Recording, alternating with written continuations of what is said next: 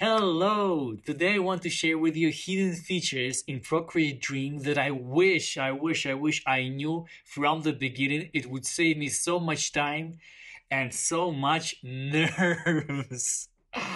So we have today this animation that I made. First tip that I wish I knew was masking. So if you're used to Procreate, you think that all the features that in Procreate are the same location that are in Procreate Dream, and this is not the case. If you go to the layers and you create another layer, there is no option to clip mask, and you know how important it is for drawing and for animation. It's critical, and I was a bit confused how come it's not there, but actually it is there, just in a different location.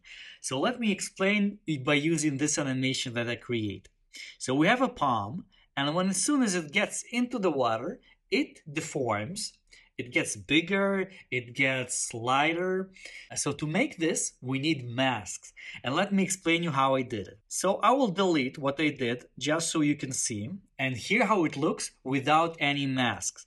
As you see, the palm gets into the water and it stays the same. So it's not a very nice animation. Let me show you. We can do much better.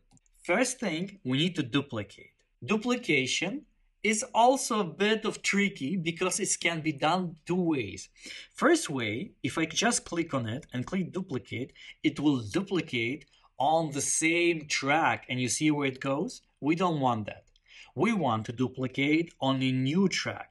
So for that, I'm clicking track options and then duplication. Look at that. Now we have the duplicate palm. I will place one of the palms behind the aquarium and the other one is on top. So one is, you see, behind and the other one is on top. Now I'm gonna use masks to add this palm inside the aquarium. How do I do that? This track holds the aquarium, all what you see, this circle. I'm gonna duplicate it. This time I'm gonna duplicate the first way. I said we don't need, but I will show what to do if you already duplicated on the same track. It's not a big problem. You just click here and you drag where you need. I want to put it here. Now we don't see the palm. What to do? Very easy. We click on it and click mask. And here we have a couple of options. For this animation, we need the layer mask. I'm going to click the layer mask. And now this palm is inside the mask. Now we can click on the palm and make some changes. I will add filter to it. I will click the colored options. I will make it a bit lighter, like so, and I will make it larger. To make it larger, you need to exit from the drawing mode, click on your layer, and just make it a bit larger, nothing too big. Now, when we play, look at that. Wow, I will enlarge it for you so you can see. Second tip, also highly valuable, is how to move grouped frames. You see here, I have frame. If I will highlight it and I will start moving, I can't. It only moves one frame. You can't do that. But there is a hack. It's more of the hack than a tip, but I hope in the future versions they will do something better than what I'm gonna show you now. But anyway, this is a usable hack and you should use it because it will also save you a lot of time. So I highlighted all the frames and I'm gonna group them. And now I can move them around. I'm gonna click and I'm gonna move where I want it. But what if you don't want it to be in a group? Okay, you moved it where you want. You click on it and you click ungroup. And here you go, you have all your frames again separate, not in group, and you can work on your project. Third tip, probably everyone knows it, but just in case, because it's so crucial when you're drawing, the onion.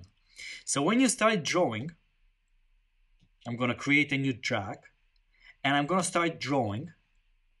So I will draw one line, then I will drop it here, and it opens the flipbook. I'm going to create a plus button and I'm going to add another and another. And you see the previous frames, but When you first create the project, this option is hidden and you don't see where to draw, where you finish your last drawing. So this is very crucial. When you start drawing, always click on this time and click Show Onion. This is so important. Another thing that is found in Procreate, and you could think that is found in the same place in Procreate Dreams, but it doesn't, is blur. So when you select your frame, you can click on this icon and we have Move, Filter, and Edit. You could click Filter and the blur is here. Now let's go to rotating. Rotating is also found in a different place than Procreate. So in Procreate Dreams, we don't have any options here. First, you need to select an object. For that, you don't need to be in any of those three modes. And you just need to click on the keyframe. I'm clicking and I have those lines. So as you see, we have an option to flip, edit anchor. We have those dots, but there is no rotating. How do I rotate? To rotate is very easy. You click one of those four dots. And when you click, you will have this icon here. And if you hold it, you could rotate. Nice. But you see how the fish is rotating in the middle? We don't want that. I want it to rotate from the tail. So for this, we're using anchor. I'm going to edit the anchor. I'm going to click, hold, place it here, click done. And now when I rotate, click and rotate, it rotates from the tail. It looks amazing.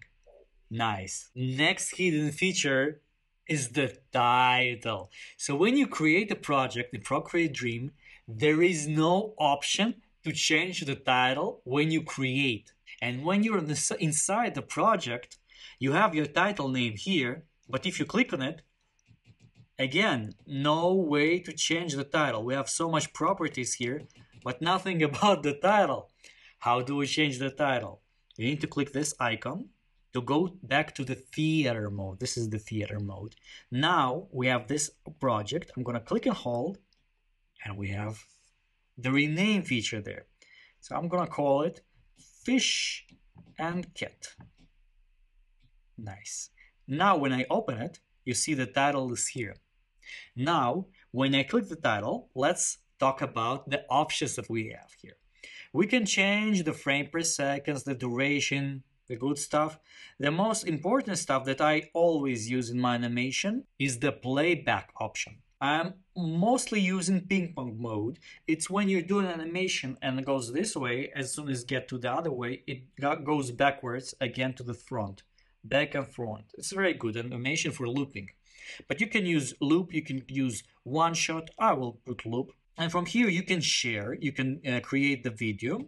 Here are a lot of options you can play with, but the option that you should take a look at is the store undo steps. So if you click on it, you can do unlimited. And this is very nice if you're planning to undo a lot. And the way that Procreate Dream works is that even if you close Procreate and open it again, and open your file, you could still undo. It's all stored here. The last hidden features, now it's really hidden, is not even found in Procreate, but you need to go to Settings, find Procreate Dream, and here you can find feedback sound. For me, it is off because this feature sometimes works, sometimes doesn't work. It's not critical for me, but maybe it could be fun for you to play with. It adds an interesting sound when you move layers, move your frames, click on tools. It gives a nice, interesting feedback sound. Maybe it will be interesting for you. And the last thing I wanted to say that in the next video, we're gonna create this animation. So if you're interested in a step-by-step tutorial where I'll explain everything you need to know to create this, subscribe and keep watching. Thank you everyone for subscribing. A couple of days ago I had only 50 subscribers and today I have already over 300. This is so amazing. So thank you. I'm so glad I can share my tutorials with you and they're really helping. I read all the comments and people write that they really help. Wow. Thank you very much and see you on the next video.